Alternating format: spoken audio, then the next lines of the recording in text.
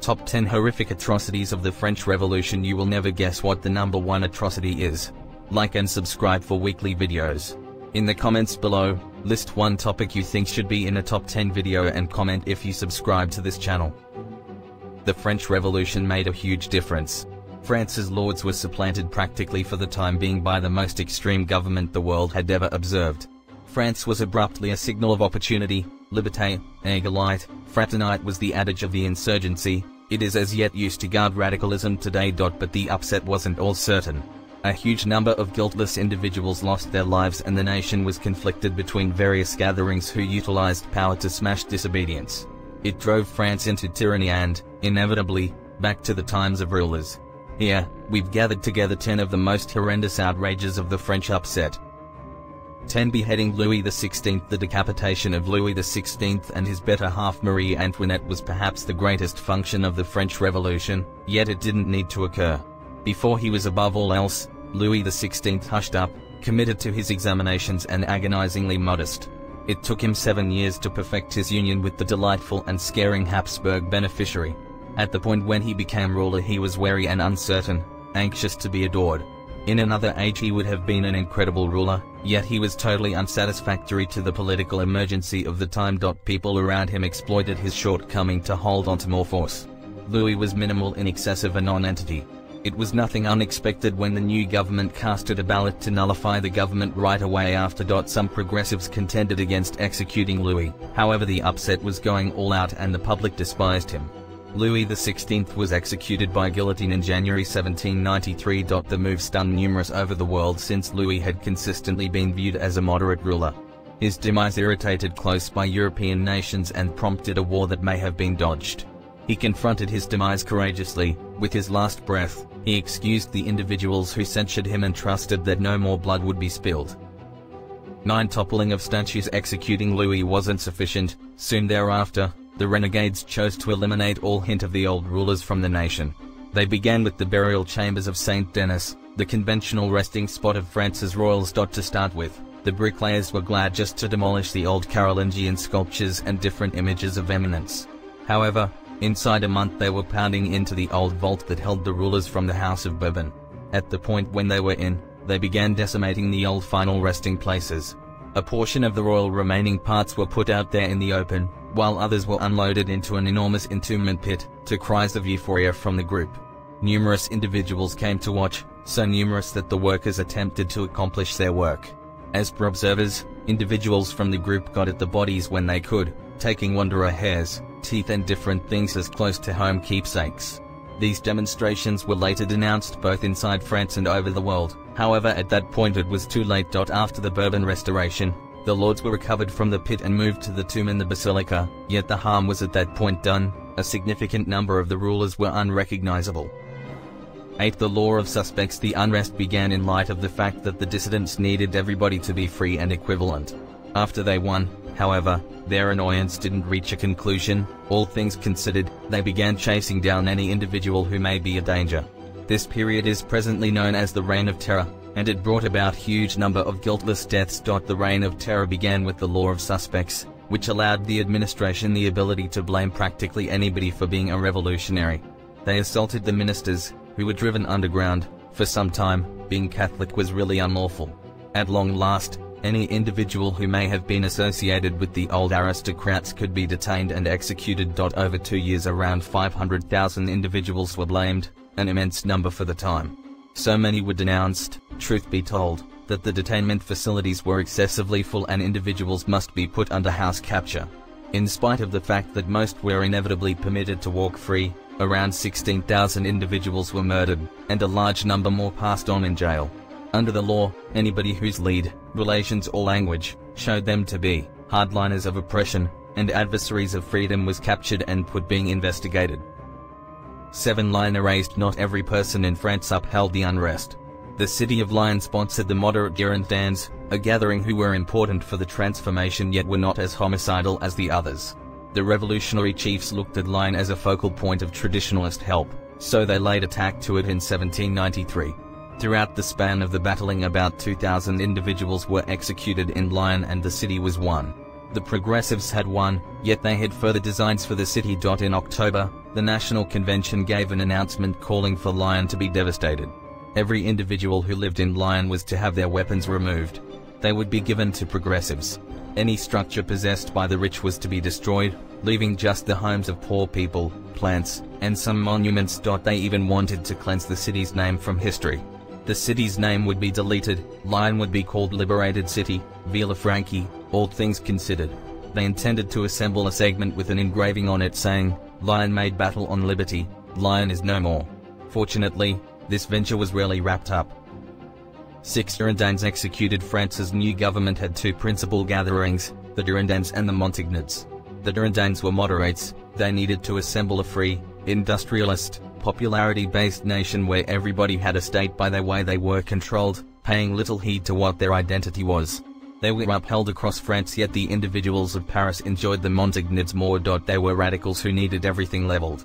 Anybody seen as first class needed to surrender their status or be executed. The gatherings managed everything well regardless, yet dropped out over Louis passing.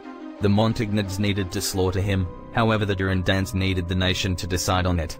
The Montagnards said they were plotting to spare the ruler and brought them traitors. Things bubbled over in the city of Paris.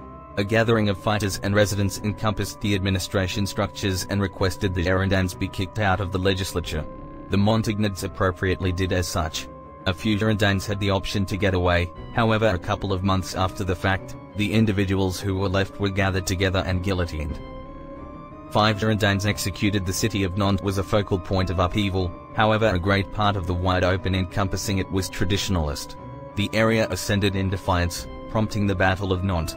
After this, the new French government chose to cleanse the city of any individual who actually upheld the government. To do this, they sent Jean-Baptiste Carrier, one of their most dedicated supporters. Jean-Baptiste accepted his position genuinely. In around 5 months, somewhere in the range of 12,000 and 15,000 individuals were killed by his request. Nantes lies on the Loire, which Jean-Baptiste called the public bath. He and his men constructed unique pontoons called lighters which were explicitly intended for suffocating detainees. The prisoners would be shackled to one another, regularly stripped, and crowded onto the vessels, which had secret entryways on the base. The pontoons were then sunk with the detainees ready. The elderly, pregnant ladies and youngsters were totally suffocated without distinction. In the end, Jean-Baptiste's strategies were excessively extraordinary in any event. For the insurgency, he was reviewed to Paris by the Committee of Public Safety, put being investigated and executed by guillotine. For law of 22 prairial. Throughout the Reign of Terror, a huge number of individuals were detained, some for ludicrous reasons. By June 1794, the penitentiaries of France, especially Paris, were stuffed, so move must be made. Robespierre and his partners drafted another law which would permit preliminaries to be closed a lot speedier. They pushed this law through the convention and it was passed on the 10th of June 1794. It implied that individuals could be put being investigated for straightforward things like getting out phony news or trying to rouse debilitation. Residents were required to face or report their neighbors on the off chance that they communicated any sort of resistance to the government. When these individuals were put being investigated, they weren't dealt with reasonably. The adjudicators and jury just had 3 days to arrive at a resolution, and they needed to pick whether to permit the charge to go free or be put to death. This new law denoted the start of the Grand Terror. Executions every day expanded significantly across France, and the majority of those killed were without a doubt blameless. The Grand Terror reached a conclusion following 2 months, however not on the grounds that individuals were astonished by the killings. No, the new law had additionally made it so individuals from the convention could now be put being investigated. Hoping to protect their own skins, the individuals from the convention eliminated Robespierre and guillotined him, stopping the killings. 3. The massacre in the Vendée. The insurgency should be a development that liberated the French lower classes and gave them freedom and security. However, any individual who contradicted the new government was brutally rebuffed, even the individuals who were lower class. In the good old days, the congregation was singled out for its abundance and overabundance. The progressive government veered among secularism and another state religion, the cult of the supreme being, yet they were joined in their longing to demolish the old Catholic system. In the Vendée, nonetheless, individuals ascended to shield their ministers and places of worship from the new progressive government. At the point when the legislature requested them to frame a recruit military unit, they revolted, consolidating in nearby civilian armies which were on the whole known as the Catholic and Royal Army. This frightened the new government, who sent the military to handle the issue. After a progression of pitched fights, the Catholic and Royal Army was defeated. But the administration didn't stop there. Resolved to forestall another such uprising, the administration sent General Louis-Marie Turreau with 12 segments of troops to decimate Vendée. Ranches, towns, supplies and backwoods were wrecked, and the fighters murdered without limitation.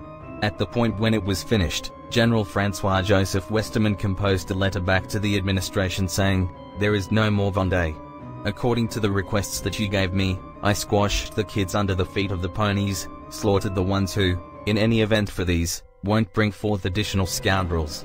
I don't have a detainee to rebuke me. I have eliminated all." To law of the maximum. In contrast to numerous different barbarities on this rundown, the law of the maximum was executed with honest goals, however the legislature had to do it. Perhaps the most compelling motivation individuals joined the insubordination in any case was on the grounds that food was excessively costly. However, by 1793 even the essentials were returning up in cost. The Madons, an assortment of hostile to first-class protesters who may today be called Marxists, contended that the respectability had been supplanted by avaricious shippers. Move was expected to make away their riches and help the poor. The government passed the law of the maximum accordingly. It set a greatest cost for merchandise, from bread and wine to iron and shoes. Shippers needed to show a rundown of costs outside their stores and, if any of their costs were over the most extreme, they would be fined. Rather than heading off to the administration, the fine went to whoever educated the specialists about the illicit valuing, urging individuals to betray traders who disregarded the law. It disastrously affected France. While vendors marked down their costs, it left them with practically no cash. The less legitimate retailers started watering down their products, masking debris as ground pepper, starch as sugar and pear juice as wine.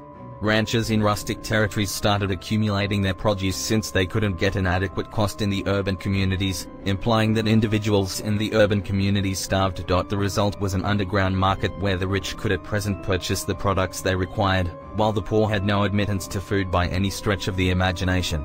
These starvations were fixed incidentally when the administration sent officers to take food from the ranches and carry it to the city forcibly. However, this solitary caused more distress. The 1st of September massacres. After Louis was murdered, the administration fell into tumult. Nobody realized who was in control. Meanwhile, the Paris Commune, who were upheld by the equipped horde, had all the force. Turmoil ruled as the new government battled about who ought to be in power, close by issues like the economy, the military, and the equity system. What overwhelmed, notwithstanding, was a dread of traditionalist kickback. The new development had been decried in Britain, Austria, and Prussia, and war lingered not too far off. Then, French traditionalists were gathering support in different pieces of the nation. The progressives expected that, if a traditionalist armed force was to assault Paris, the new progressive government would fall. Specifically, they came to accept that the detainees of the city's jails would get together with the counter-progressives whenever given an opportunity. These feelings of dread were exacerbated when it came time for the new armed force to leave the city, with individuals trusting it would leave the city helpless against a jailbreak. Between the 2nd and 6th of September 1792, the prisoners were assaulted by progressive hordes, with more than 1,000 being killed in about a solitary day. A large portion of the city's whole jail populace was slaughtered, with cadavers left ravaged in the roads. The progressive government sent letters to local governments saying that plotters in the city's jails had been executed. The demonstration was rehashed somewhere else. Murders of detainees occurred in 75 of France's 83 offices.